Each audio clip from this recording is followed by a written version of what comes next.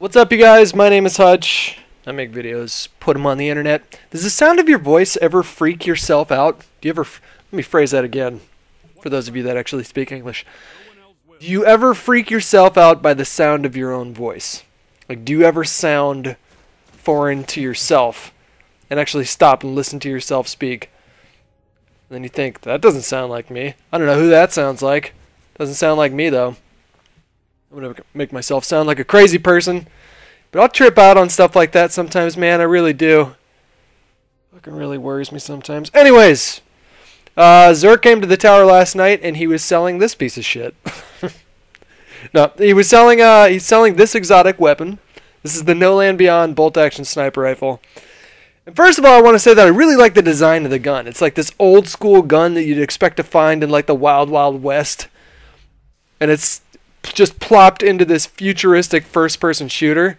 I really like that juxtaposition. I think that's pretty cool. The gun itself is quite possibly, not possibly, it is certainly the worst exotic known to man. Like, this wouldn't even pass for a blue item. It's that bad. I can't tell you the exact numbers on what the damage does for like body shots versus headshots and things like that. I'd have to do a little bit of research. But I can tell you that the rate of fire is what makes this gun really, really, really, really terrible. It takes a long time to pump another round into the chamber, and that just makes you just crippled when it comes to PvP. And it's not very useful in PvE either. It's like, I can't figure out if it's worse in PvE or PvP. Anyways, I wanted to get some gameplay with this gun to show you guys how it works. If you don't get a headshot, you're dead, or you might get lucky and they rush you and you've already switched to your shotgun or something like that.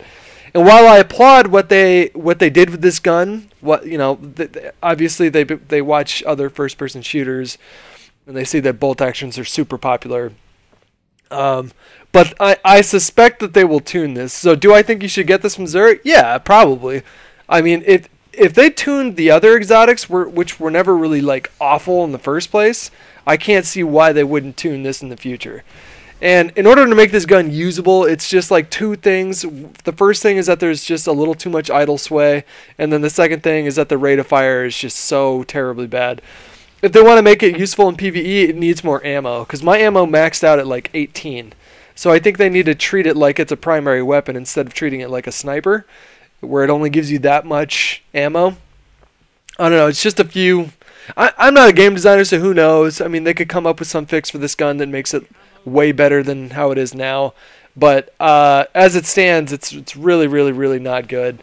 If you guys have bought it and tried it out, please pipe up in the comments and let me know, and anybody else who hasn't got the gun yet know just how terrible it is. I can't imagine anyone saying, you know what? I used it this particular way and I was doing really well. I can't imagine that being the case with this gun. Anyways, hope you guys had a good Christmas, and I will talk to you later. Bye.